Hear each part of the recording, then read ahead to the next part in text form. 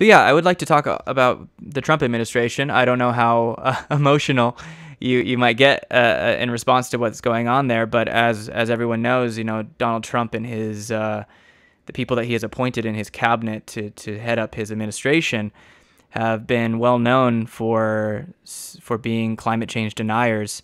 And there was an interview that Scott Pruitt, who is the head of the EPA, he had said something recently. He said, "Here's the issue. To have any kind of focus on the cause and effect of the storm versus helping people or actually facing the effect of the storm is misplaced. All I'm saying to you is to use time and effort to address it at this point is very, very insensitive to the people of Florida." So he's essentially trying to sidestep the issue and say that this is not the time to talk about climate change. This is not the time to discuss the science and the real-time, real-world effects of what anthropogenic climate change is doing. We need to focus on rescue efforts and evacuation and all of that. I mean, I just wanted to get your thoughts on that. I can't disagree more. And in fact, in many cases, more so in the case of Harvey than with Irma, these people are living with the consequences of really bad decisions, the lack of preparation and planning and recognition that climate change is actually happening.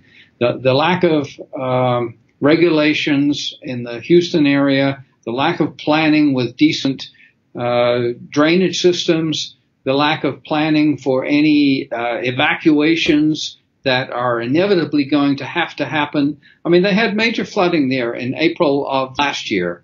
And exactly this kind of thing could, well, maybe not quite this magnitude, but this sort of thing was very much expected and has been talked about by scientists. And unless people recognize that they are paying for the consequences of inaction and poor regulations, then it's going to happen again. And we've seen that after Katrina. With Katrina, the Corps of Engineers built back the levees to withstand a Category 3 storm. The New Orleans area is not prepared for a Category 5 storm hit or anything like the kind of two events that we've just seen, and yet it will happen sooner or later. Maybe it'll be later, but and they'll be lucky.